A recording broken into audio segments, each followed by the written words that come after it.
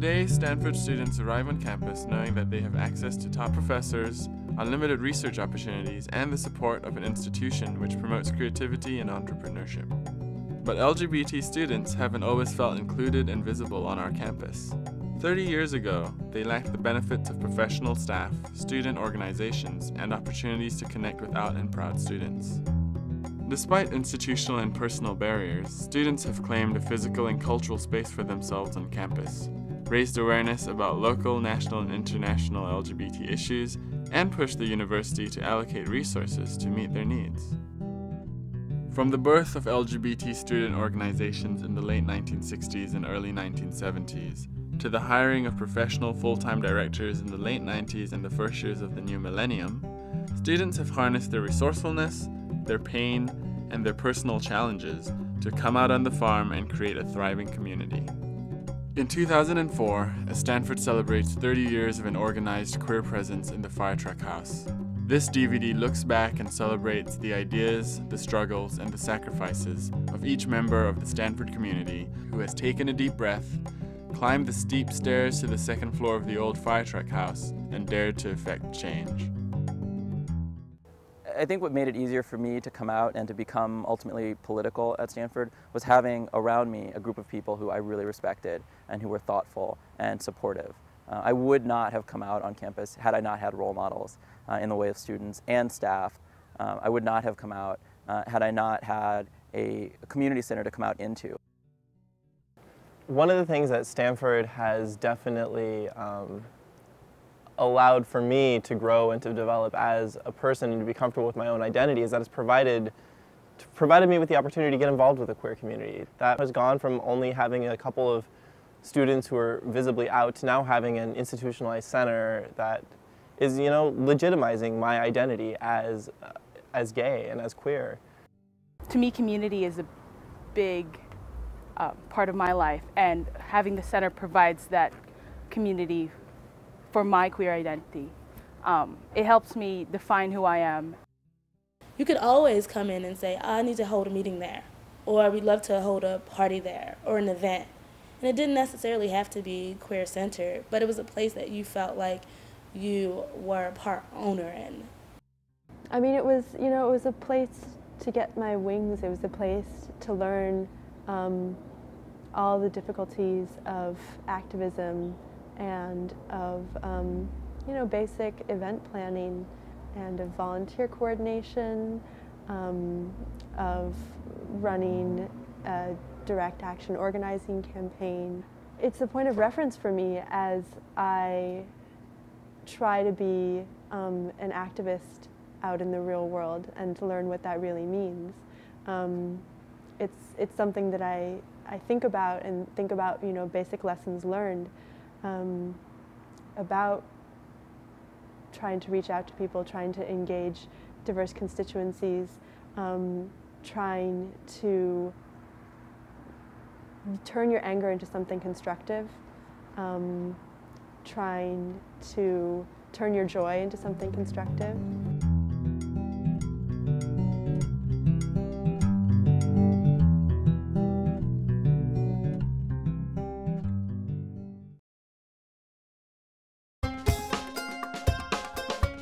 The radicalism of the late 1960s and early 1970s resulted in the emergence of movements on behalf of many historically marginalized communities. Civil rights, feminism, and the early gay rights movement strongly influenced life on college campuses nationwide, as a younger generation began to express itself culturally and politically through a range of radical organizations. At Stanford in the 1960s, the isolation and invisibility experienced by many LGBT students fueled the formation of a series of short-lived gay and lesbian student organizations.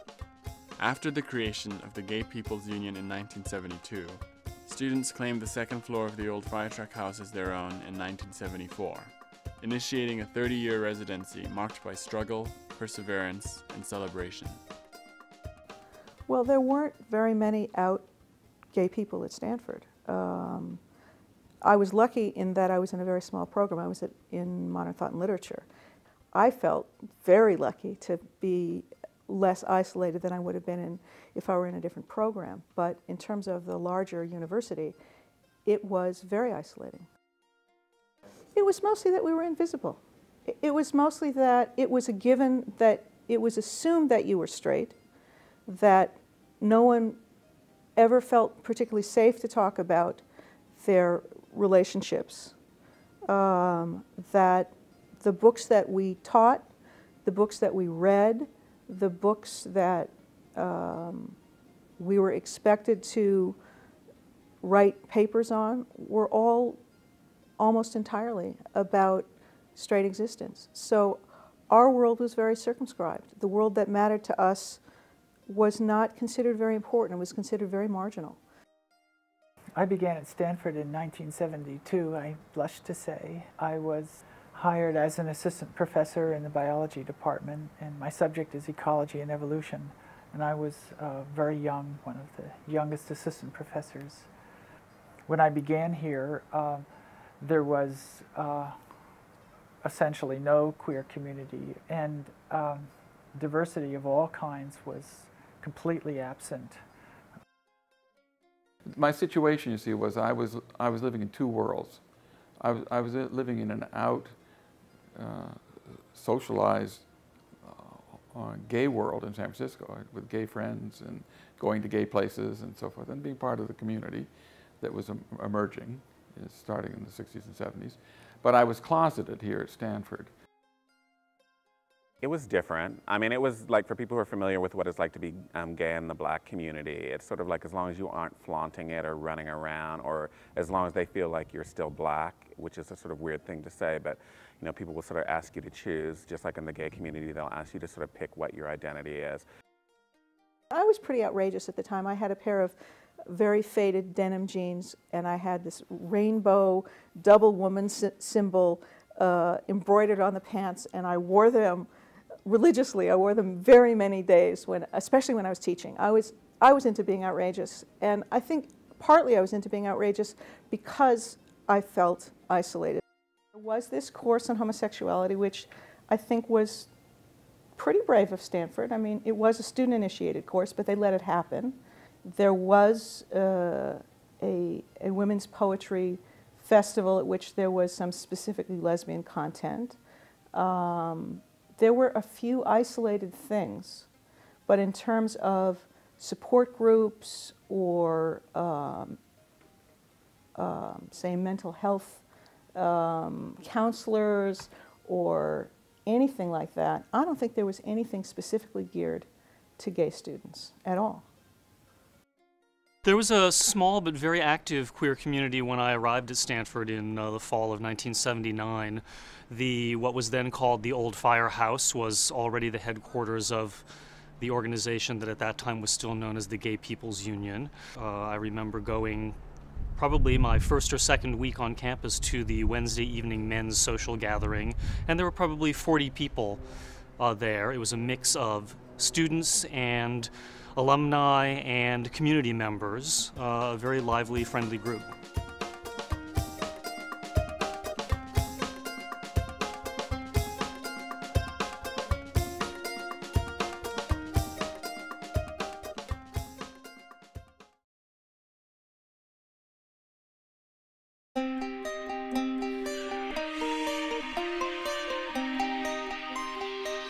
Working out of the old fire truck house, queer and allied students in the 80s continued to educate the Stanford community about what it meant to identify as lesbian, gay, bisexual, or transgender. Programs like the Speakers Bureau and Gay Families Day highlighted how personal identity and the coming out process intersected with other notions such as the importance of visibility, community, and empowerment. At the same time, however, the community struggled to adequately address women's issues, racial diversity, and the challenges of HIV and AIDS. Lacking formal institutional resources, students relied on community peer support initiatives to educate the campus about sexual health issues, to challenge discrimination, and to support one another. I think that there really wasn't that much visibility on campus, certainly not as I think there is now. There just weren't that many openly queer folks. You would never see couples walking through campus. You never saw anyone holding hands. There were almost never any articles in the newspaper or in the daily. So in that sense, I think that there needed to be a lot more of internal support, because you wouldn't be getting any sort of visible support, in the university. So there was a lot more focus on getting the LGBT speakers bureaus out into the dorms, because again, this was the time when you didn't have Queer as Folk, you didn't have Will and Grace, you didn't have any of those media images. So if you weren't able to get those speakers bureaus into the university, then there'd be a lot of kids that would never actually see any positive LGBT role models. We had the Friday Women's Social, the Friday afternoons, and I at one point drew the logo for it, which was a double woman symbol with a magic marker, but it got the point across. And there was always somebody called the head lesbian, informally, jokingly called the head lesbian. And it changed over time, depending on people's energy levels. And I was kind of the head lesbian emeritus. I was sort of over it by then. But yeah, I had been, for a while I was the head lesbian and tried to get everything organized. And it was always a struggle to get critical mass of women to events at the center. For Gay Awareness Week, the week usually wrapped up with a big dance. Originally, when I got here, they were held at the firehouse on the second floor, but ultimately we received permission to put on the dances at the Commons at, what is it called, Governor's Corner, I guess. And those dances would attract quite enormous crowds. You would see students and staff members there that you would never see at any other event. I first got involved with the queer community here at Stanford back in the late spring, early summer of 1982. I'd gone to see a Speakers Bureau presentation when I was living at Branner. At the end of my freshman year, I finally got up the nerve to call over to the old firehouse and just found out, when things were going on, if there would be someone there to meet me. I think I first felt like I wasn't quite brave enough to just show up on I guess, Wednesday night, which is when they used to have the socials. So I set up a time to meet with one of the volunteers just on my own and talked to him really briefly, and it was probably my first one-on-one conversation with this openly gay man. Well, this was around the time of Bowers v. Hardwick, which was '86 also. I think people went to some of the marches on Washington. Yes. People went to the Gay Pride Parade. People were aware of what was going on in the outside community. I also started an AIDS, a voluntary student organization that provided funding for people to get trained as AIDS support volunteers, practical support and emotional support for people with AIDS.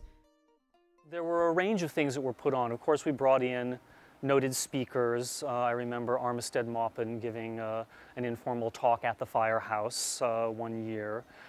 For 2 or 3 years, we put on something called Gay Families Day, which was an opportunity to invite gay people, their families, whether their parents or if they had children of their own, from the broader community. It was held at the Frost Amphitheater. It was a kind of picnic, and then there would be performers and so on.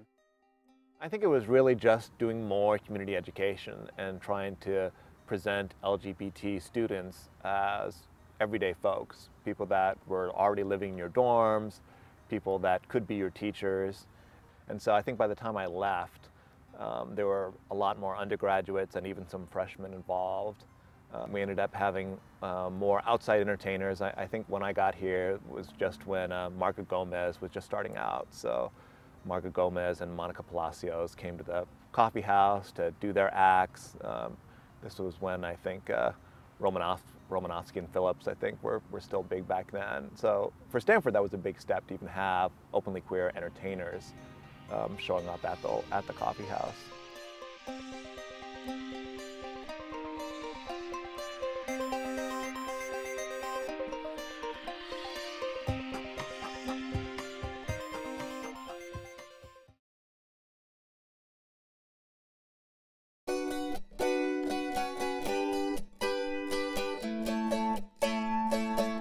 In the 1990s, with direct action organizations like ACT UP and Queer Nation setting the tone of national gay politics, the old fire truck house became a locus for grassroots activism. In addition to traditionally organized campaigns, Guerrilla tactics such as underground chalkings in White Plaza and radical zines promoting LGBT students' rights pushed the university to offer domestic partner benefits for Stanford employees and to host events for LGBT students during new student orientation. Yet, the diversifying effects of activism led students to the realization that no single organization could effectively serve every queer student. As Stanford's student body came to include more people of differing ethnic, racial, national, and religious backgrounds, the LGBT community diversified as well, resulting in the creation of multiple student organizations and campaigns. The Fire Truck House, now called the Lesbian, Gay, and Bisexual Community Center, or LGBCC, became a center of a new polycultural activism which promoted cultural awareness as a response to homophobia on campus and in society at large. Stanford really has been at the forefront of service provision for LGBT students for many years, and there are times when it's easy to forget that. On the other hand, when you look back at what even Stanford was doing in the early 90s, it's a little bit frightening. One of the experiences that was instrumental to me was involvement in a group called Blacks, which was Black and Queer at Stanford, and I think being comfortable being Black and queer has been a long process for me. One of the things I noticed as I tried to integrate my Black identity and my queer identity was that there was a real perceived hierarchy within the university, both at the student level and also, frankly, at the administrative level, that it was more important or more urgent to meet my needs as an African American than my needs as a queer student. And of course, my identity doesn't present itself that way, and my needs don't present that way. And that was always frustrating. So I felt like I didn't get the kind of support that I would need at the BCSC, and the LGBCC was dramatically under-resourced to support me. We had these nights called Be-ins, and they were held at the Stanford Coffee House. I don't know if they still do them. I'm sure that it's sort of, the concept is totally not necessary, but the idea is that, you know, it's sort of a civil disobedience strategy where we sort of all go and be in, and you know, the idea, I think it was a play on the idea of being out, but we would all be in at the coffee house, and so it was like kind of like a queer night at the coffee house. And when I first started going, they felt it was pretty amazing because you just didn't ever see a lot of other queer people out all together in one place, other than those nights. So they were very powerful. One of the more visible organizations on campus was Queerland, especially in the early 90s. This is around the time that ACT UP and Queer Nation around the country were mobilized around HIV issues, around queer rights issues, and a chapter of Queer Nation, Queerland, started up on campus. And there were stickers for Queerland all over Tressiter and all over the libraries, and a lot of straight students and queer students had the perception that there was this massive, organized, pissed off queer contingent on campus, and it turned out that there was really one or two people stickering and flyering and trying to raise awareness of LGBT issues. It's incredible the leverage that we saw as a result of one person's desire to ensure that queer students and queer issues were made visible. You'd wake up in the morning and ride through White Plaza and see that they had chalked White Plaza with a political message about something that was going on campus. In particular, around the gay liberation statue vandalization. I remember people coming out and standing in vigil around it and putting out candles and flowers. And that was one of the moments that I really felt the community coming together in the face of the oppression that we were facing on campus from other students. It had been smashed with a hammer and spray painted with the word AIDS, and other words had been spray painted on it. And so it was in storage in the basement of the University Art Museum.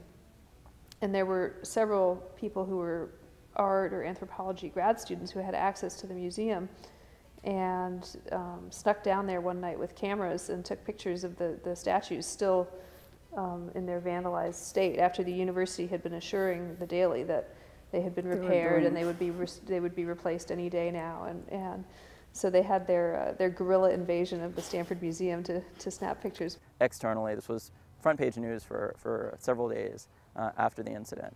And I think that led to a greater recognition that students on campus felt threatened, felt afraid, didn't get the kind of support that they really needed. And that upped the ante for the university to start responding in a way that was conscionable. We weren't queer in those days. That was before the Queer Vogue had started. I guess Queer Nation was starting up Queer about Nation, then. because I remember we walked around with all the little stickers of... yeah, it was just, the queer thing was just getting started. But there was definitely a community that coalesced around the LGBTC, as it was called at that time. And there were also many other gay people all over campus in various social groups who were not affiliated with the center at all.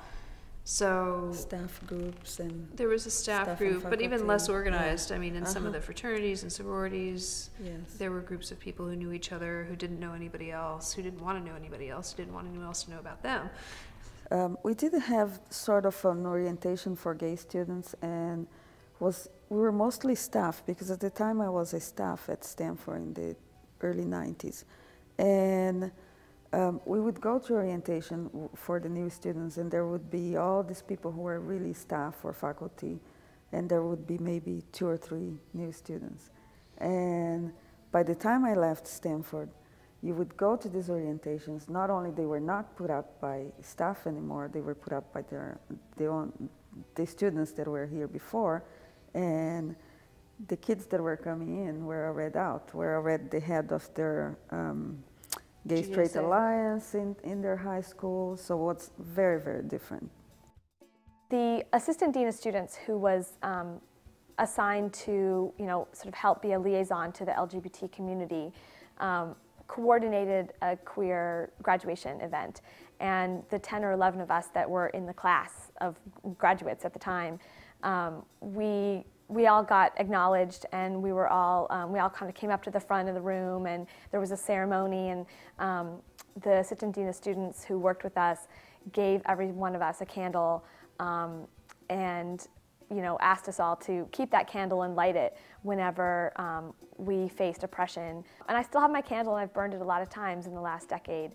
My experience at Stanford was definitely, that's where I came out, and that's where I developed my my political awareness and consciousness around oppression, sexual and gender oppression, as well as oppression based on race and religion. And Stanford was definitely sort of a politicizing experience for me.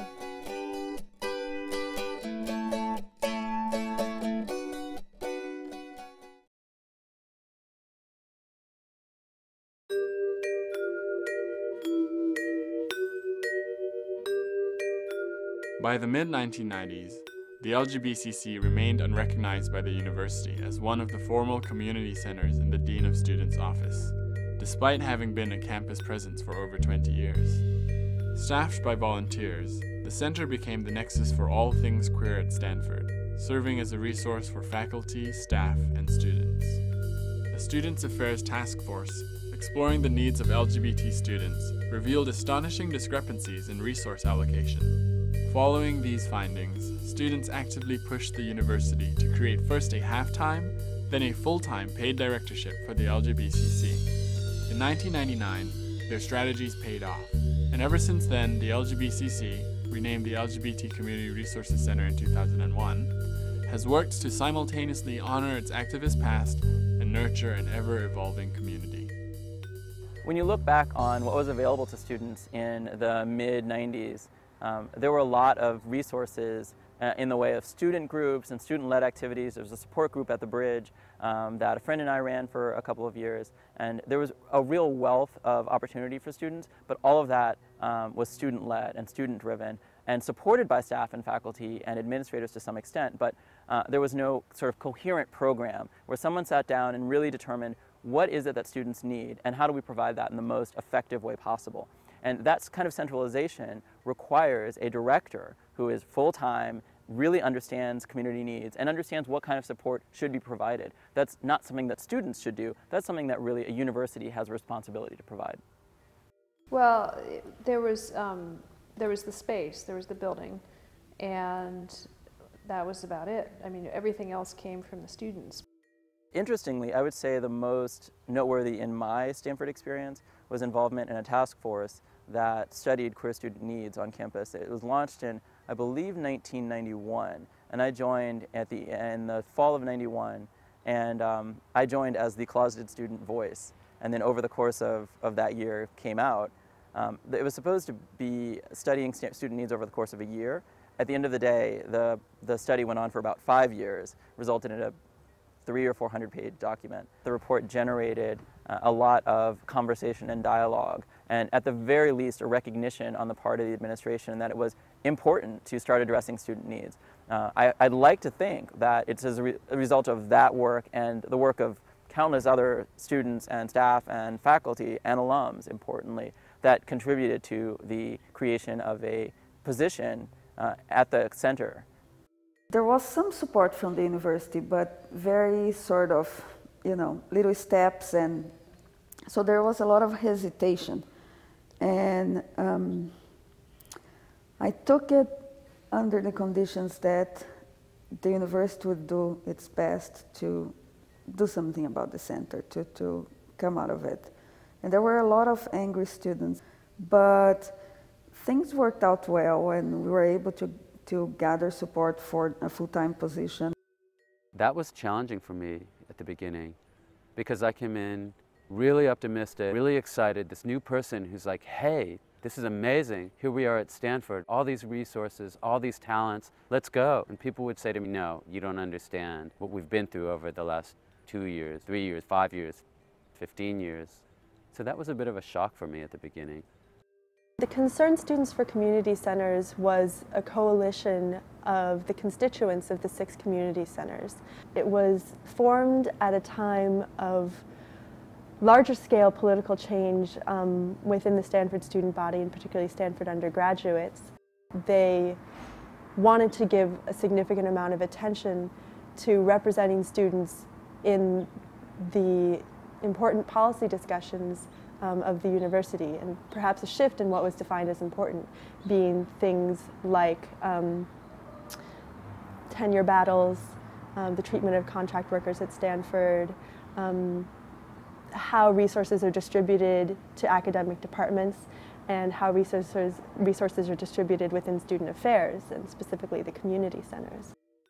There was a community forum which I was interviewed at, and I think there's probably 25 people, 25 students that showed up, and probably another 5-10 administrators. And so the sense that I had right off the bat was that people were very invested in what happened with the community. We really wanted to open up the queer community to people of color, also to women. Women had felt that they weren't part of the center. I think that the community around us really opened up because we were reaching out to our other respective communities. It was like a dual belonging, and you didn't have to belong to the queer community and then lose your ties to the Black community per se. It's very easy to not talk about being bisexual, but when there's a place where it's just obvious, like you're there and everyone's there and it's okay. You don't even have to talk about it when you're in the center. It's just by being there, it sort of acknowledges a part of you that wouldn't be heard. If there's one thing that you can say about yourself, if there's one argument that you can make for your equality in this society, it's usually embodied in the name of the community. What are we? Are we 8 letters? Are we 4 letters? Is gay good enough for everybody? Can we be the gay center? Are we the spectrum center? Are we the queer center? What do we want to be? And I think that sexual identity, sexual orientation, and gender identity are very personal things. They're discovered in personal ways. They touch upon our emotions. And so to politicize those and to try to unify those in political struggle is hard. And to do so to unify without losing the value of that diversity is even harder. I was the student coordinator of the name change process, and what we really wanted to do is make a space for the transgender community, and so the T was absent. There was a lot of contention around just using the word queer, calling it the Queer Community Center, and therefore bypassing the need to try to include every letter that you possibly could. I know that some centers right now are called the LGBT QQI centers, and I'm sure we'll be adding more as our community continues to diversify. CASA is a really unique program. It really changed my perspective on freshman year. It had a really big impact in my life freshman year, and I knew that I wanted to work on it again. I wanted to be a part of CASA in some way, and I think it's really a unique opportunity that most freshmen don't get, to come and already have a community set up for them, to be able to meet other queer and questioning frosh, and hang out and have a space that's meant for them, specifically for them. Our greatest memory from this year was the closet party at Terra. It was a freshman party, but it attracted graduate students and students from other campuses, and it really tied together the LGBT community in a way that I had no idea freshmen were able to do. I'm teaching this freshman seminar on gay autobiography, which brought me in touch with 25 or so undergraduates each year. I've done it. I think I've taught it 4 times, 4 different years, and that gave me an audience. And I actually did teach the class and continue to teach it, not just as a scholarly or intellectual matter, but as a kind of public service. I mean, I think of it as serving some of the students as a vehicle, for working on their own lives and their own personal situations. And it's been, I'm very glad I did it. It's been sort of the best part of my teaching, maybe the best part of my life in the last 4 years, because I've met a lot of really interesting people, and I feel I have the welcome feeling that I've done some of them some good. I would love to see a queer studies program, or even actually better, to see queer aspects in all the traditional disciplines, so that actually would need queer studies, because you could do that in history or political science or English or whatever it was. You could find mentors to support that kind of academic work. I think that's vital to what goes on. And so since I think of Stanford as being sort of on the cutting edge or forefront of a lot of what goes on in academia, then I think it's important for part of that to be queer.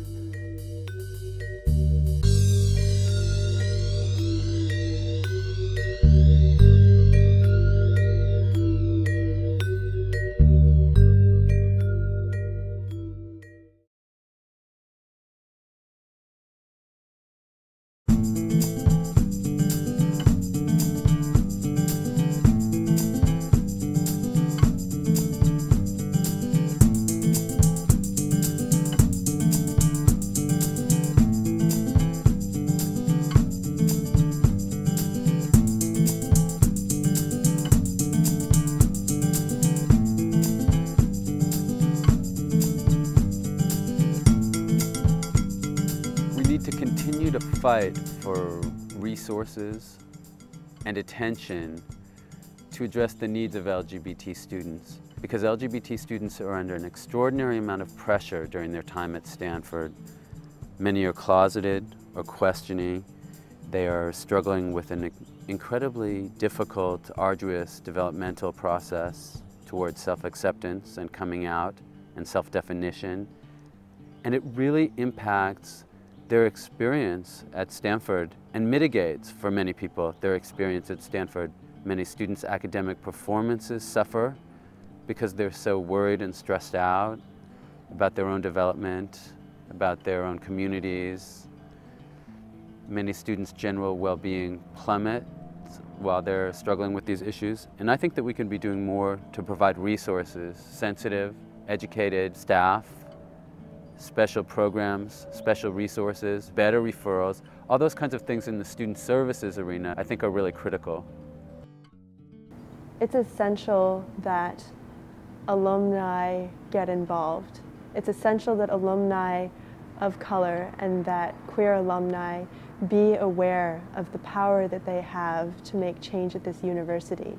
If they send messages to administrators, if they let administrators know what they care about, if they stay in touch with students to learn what the important issues are, and if they give their money in order to make Stanford a better place.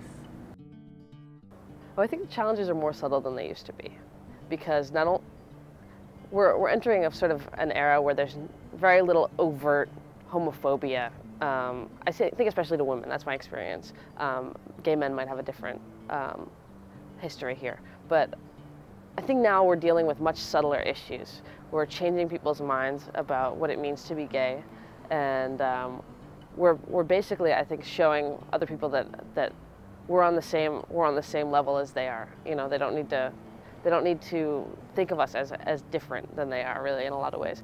And so I think the work that we're doing now is a lot subtler, and we're sort of, I feel like we should be anti-assimilationist, and I think we are on this campus, and so we're sort of teaching people about us. We need to remain active, and I especially feel when talking to undergraduates who are just coming out that they wish that the battles had already been fought and feel like the battles have already been won, and don't quite realize how we still have many battles ahead, and that if you're willing to identify as LGBT in some way, that commits you to having activism as a place in your life. I know that in some stages of my academic career, I definitely felt like the LGBT CRC was the only place that I did belong. It was the only place that when you walked in, someone was really cheery and automatically said hello to you and asked you how you were doing. That didn't happen in a lot of other community centers. It didn't happen in your department. It didn't happen in academic standing. Trying to find the right balance between honoring the struggles that people have endured through to get us here, at the same time recognizing, all the things that are working well and how we can continue to grow from where we're at. And it is a hard line to balance between, because both Ben and I have come here in a time when there's just an abundance of support as compared to the past, and I've definitely have felt very lucky at how much the university has supported us and how much the colleagues have supported us, and the involvement of the students. The level of involvement has been amazing. So it would be easy for me to feel that it's always been that way, but of course it hasn't. Of course, before I came, there was the struggle for my position, and then there's the struggle for Ben's position, there's the struggle for space, there's the struggle for community, for visibility. And so I think that the best thing that we could do to honor that is to keep trying to strive for excellence and keep trying to grow and keep trying to build upon the momentum that was already built for us when we stepped in. The LGBT Community Resources Center today boasts 2 full-time directors, robust funding, and a large student staff. Supported by 12 affiliated voluntary student organizations, it has become the nexus of a strong, legitimate, and visible queer campus community. The focus of Stanford's LGBT community has evolved to incorporate same-sex marriage, attention to social class, and transgender and intersex issues. Yet the themes of the last 30 years, the quest for expanded visibility, the struggle for space, support, and academic opportunities, the challenge of intersecting identities, continue to resonate. Though fashion trends, hairstyles, and music tastes have changed, the goals of the students who make the Fire Truck House their on-campus home have by and large remained the same. Their ongoing and passionate efforts, along with those of Stanford's LGBT and allied alumni, faculty, and staff, have created a vocabulary with which to engage the broader campus on queer issues, and a strong institutional base from which to take on the diverse challenges faced by queer youth everywhere. As old challenges give way to solutions, and new challenges come into view, the Fire Truck House endures as an oasis, a refuge, and a fertile ground for new initiatives in higher education and LGBT activism. Stanford's queer community cannot know what the future holds, but remains confident that it will continue to play a vital role in the evolving struggle for human rights everywhere.